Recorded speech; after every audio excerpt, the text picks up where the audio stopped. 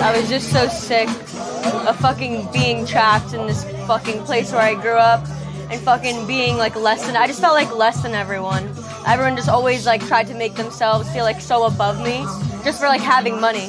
I thought money was the answer. So I thought like doing that would be like, okay, my life's gonna change. And yes, of course, my life did a complete 180, but not in the way that I thought it would. Like, I still never expected this life. I really didn't think I would make any money. I thought I'd make like some money, like obviously more than I was making, but I didn't think I'd be where I am today. It's fine though, because I don't plan on keeping my money, guys. I told them already. I don't want my money.